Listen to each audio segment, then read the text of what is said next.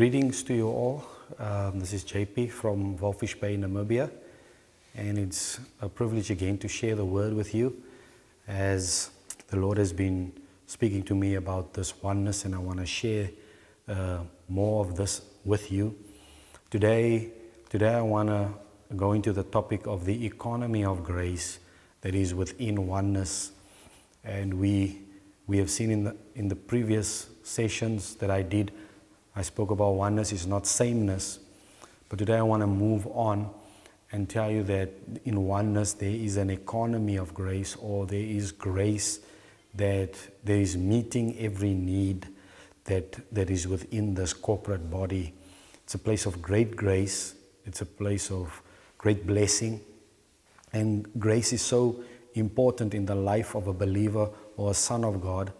And we need to know how to work with the grace of God, what it is, how it functions within our lives, so that it can be of benefit to us and that we can be a benefit to everybody else. In oneness, grace is really just amplified. It enriches everybody. And so let's go to the scriptures and we'll take it from there. I'm reading from Acts chapter 4, and we read again from verses 31.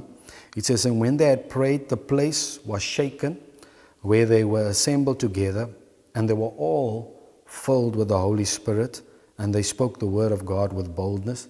That's important to notice, that all, we're in oneness, all enjoy the infilling of the Holy Spirit.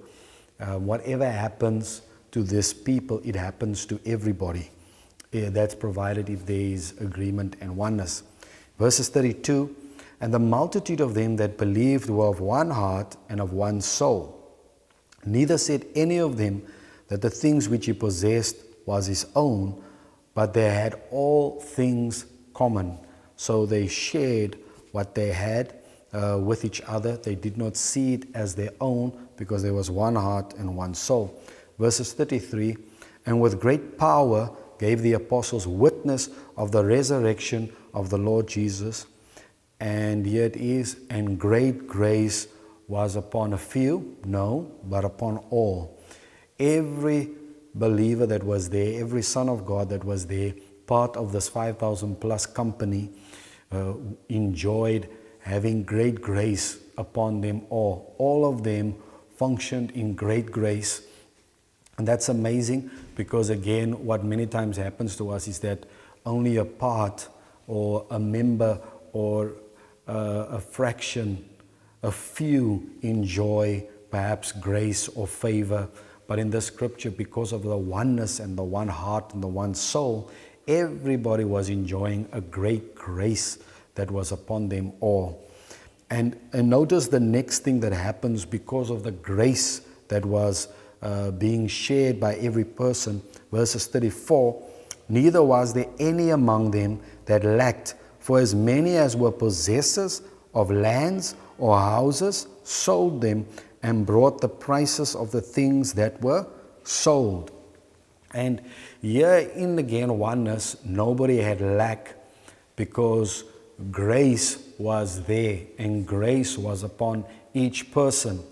And grace is really that supply of God to meet every demand that there is in the body of Christ. Whether that is spiritually or physically, grace can meet the demand. So it is of it is not by perchance that the scriptures would say, when it says there was grace upon them all, that immediately it would say, "and nobody lacked," because the scripture is clear that God gives us grace, as it is the sufficiency that meets every need that we have in the body of Christ. And so we got to see the importance, how oneness brings us to this corporate grace, this grace that is shared by everybody, and everybody is walking in a greater grace. And so everybody's really just functioning at their best. There's joy, there's no lack, and there's dominion, as I said in the previous sessions. So let's look at 2 Corinthians chapter 8. And then, not chapter 8, verses 9. And we look at this scripture at verses 6. So 2 Corinthians chapter 9, verses 6, it says, "But this I say, he which sows sparingly shall reap also sparingly. He who sows bountifully shall reap also bountifully. Every man according as he purposes in his heart, let him give, not grudgingly or of necessity, for God loves a cheerful giver." And God, then it says, "And God is able to make all grace abound towards you, that you always, having all sufficiency in all things, and may abound to every good work." So here the Lord is telling us through in these scriptures, He's telling us that His grace, all grace, He makes all grace abound towards us, or He is able to do that. And when grace abounds towards us, it is able to meet every need that we have, and it's able to supply us with everything we need for every good work. And so this scripture is telling us that grace not only meets your spiritual needs, but also your physical needs. And sometimes that can be quite difficult to understand, that how grace, when you see it as something spiritual, how it can meet a physical need. And it is my goal to in these next couple of parts in this message that I'll be doing, to explain how grace can meet not only your spiritual needs but also your physical needs in your life. So as we look at this, we read in Acts chapter 4 of great grace being upon them all, and then nobody lacked. Now, what happened in Acts chapter 4, and why it happened that everybody started selling what they have and just providing for each other and looking after each other, and distribution was being made amongst them. 2 Corinthians chapter 8 and chapter 9, here Paul is explaining to us in a greater detail what actually was happening. All the things mentioned in 2 Corinthians chapter 8 and chapter 9 is things that we see that was in Acts chapter 4.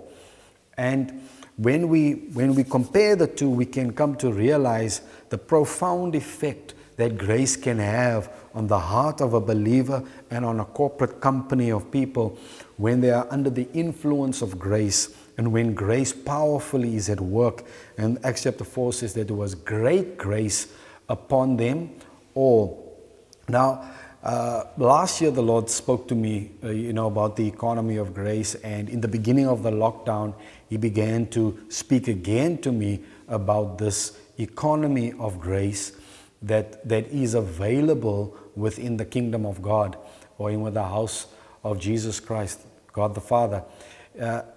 This economy that's available, and how, if we better understand this economy, we can enrich ourselves in the grace of God. Because any person that understands an economy well will be able to better function within the economy. And in that economy, if he can function better, he can enrich himself through the economy by engaging in the economy. And in God, there is an economy that's available, while there is a natural economy, the economies of nations and these things. But now in God, there's also an economy. And in God's kingdom, the question is, are we tapping in, or are we engaging in the economy of God, so that we can better live and better function for God and do the things that we need to do? Without the grace of God, you will be unable to fulfill your purpose and to fulfill the assignment that God has for you. We read this in 1 Corinthians chapter 15, and we read it in verses 10, where Paul is writing, and he says, "But by the grace of God, I am what I am. And His grace which was bestowed upon me was not in vain. But I labored more abundantly than they all, yet not I, but the grace of God which was with me. So here Paul says that who he was at the time when he was writing this letter to the Corinthians, who he was at that moment in time was as a result of the grace of God that was bestowed upon him, or that was given to him, or in which he was functioning. In other words, the demand of the call of God upon his life to be an apostle, to travel to nations, to endure sufferings, to receive great revelation and write letters, and to give us almost 2/3 of the New Testament, writing these letters. He operated in signs, wonders, miracles, healings, spoke prophetically. He was just an amazing man when we read about him. And yet he says all of that he was doing was as a result of the grace of God that was upon his life. In other words, grace meets the demand for the call of God upon your life. And without grace, you cannot become everything that God wants you to be. So therefore, it is of great importance for us to understand what the grace of God is and how it works, and how we should work with it and operate by it. Because without this, we will never be able to achieve what we must achieve. And one of the reasons why the believers in Acts chapter 4 were selling their houses, selling their properties and the things that they have, and were distributing to each other, was not by chance. It was because of the grace of God that was at work. Why would Paul give his life the way he did in service to our Lord Jesus Christ? It was because of the grace of God that was at work within his heart.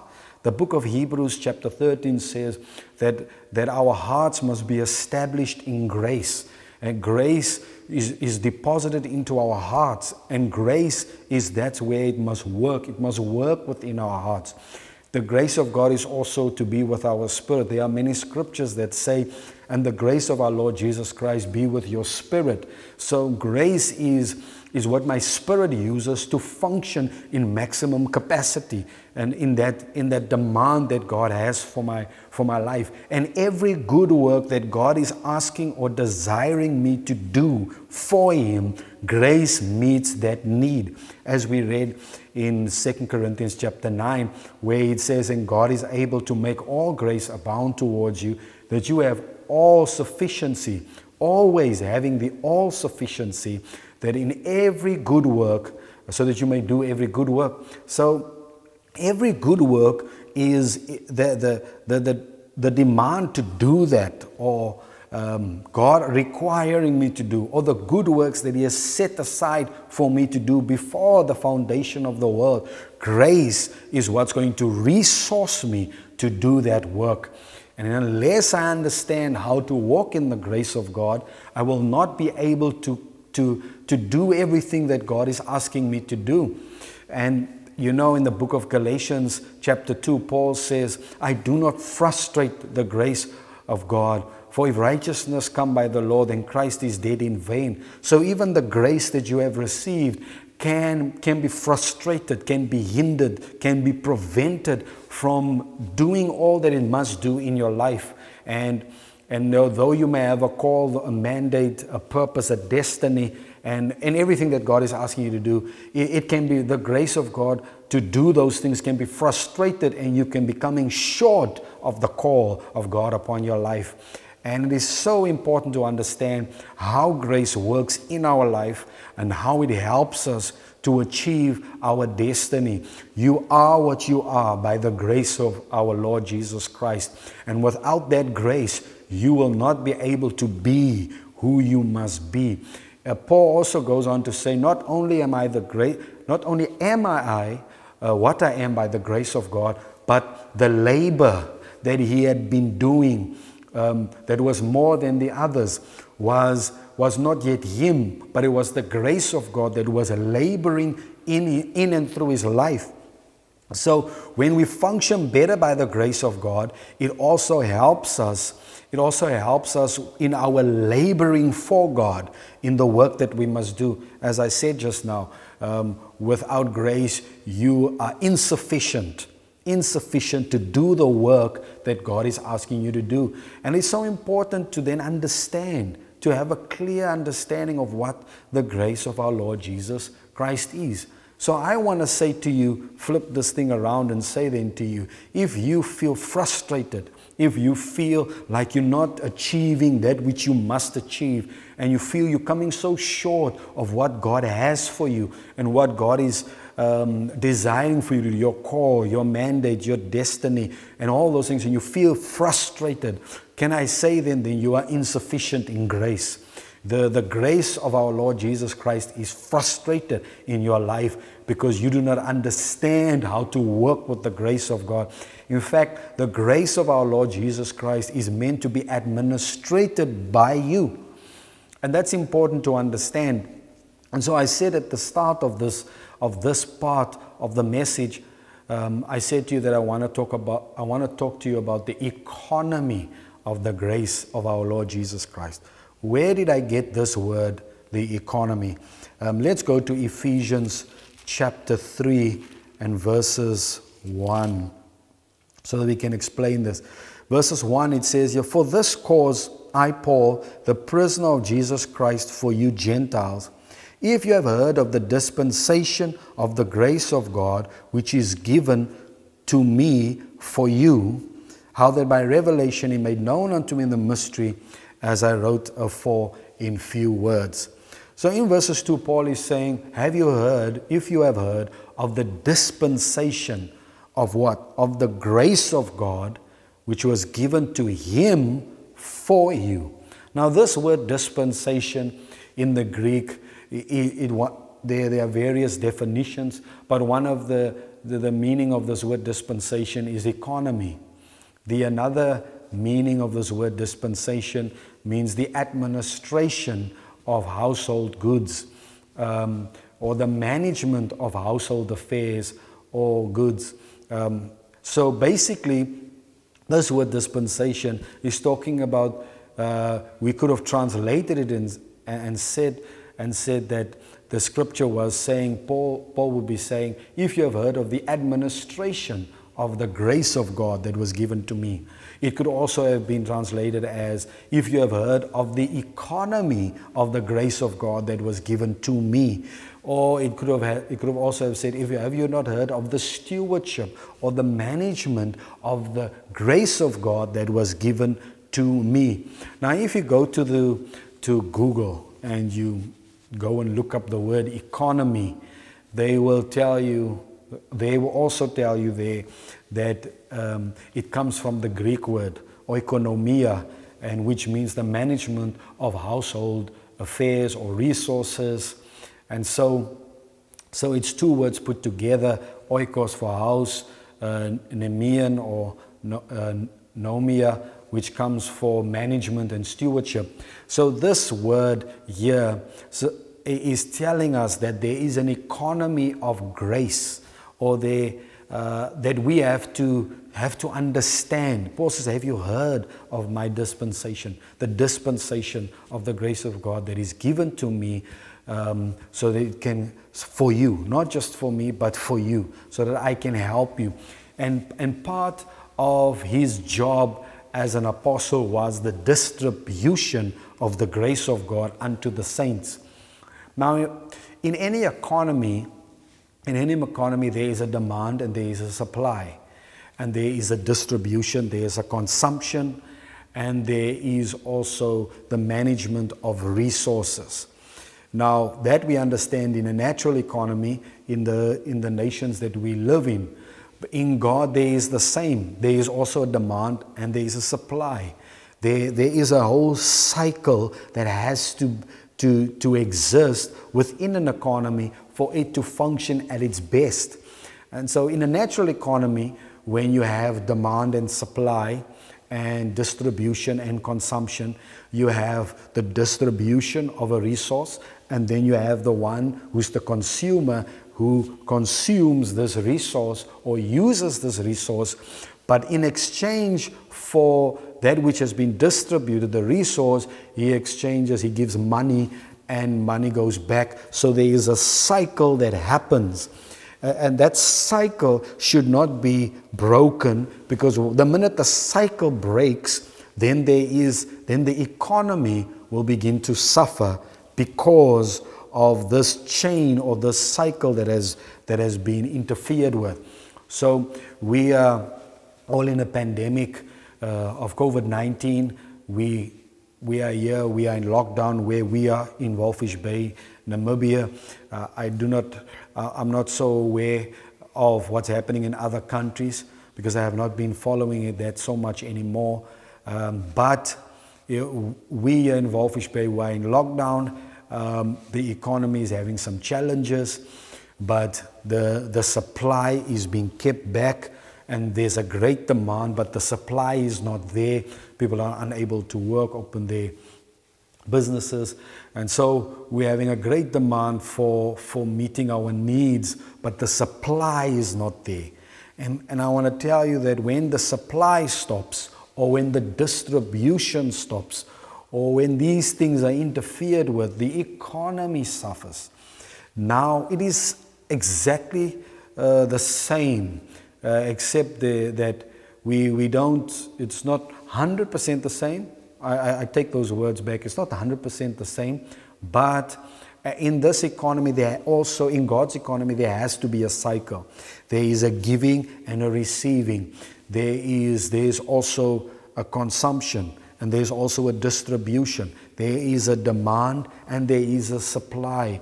In the Bible, a demand would be he who hungers. That hunger is a demand that you have. And the supply is that God would give you what you hunger for, that bread that you need. If you are thirsty, come, all who are thirsty, come drink from the fountain of life. So the supply is the fountain, but the demand is your thirst for it. And so there is a demand and a supply here in God's kingdom, but there's also a giving and a receiving. And that is a cycle. I give, I receive. I give, I receive. I give, I receive. And so it's distributed, but it returns. It distributed, but it returns. In this way, we see that there is an economy that is at work here. And if we don't understand that economy and how in this economy what is being distributed is the grace of God, and what is being received again is the grace of God. And why is the grace of God being received? For distribution. Why? So that it can meet the need that the body of Christ has. Whether that need is physical or spiritual, the grace of God is able to meet that need, and it's able to resource us in a sense so that we can clothe us, give us the sufficiency so that we can do every good work. Paul said, I prayed to the Lord 3 times concerning a thorn in the flesh that was bothering him. And he prayed 3 times, and the Lord answered him and said, my grace is sufficient for you. And he says, for in your weakness, my strength is made perfect, or my power.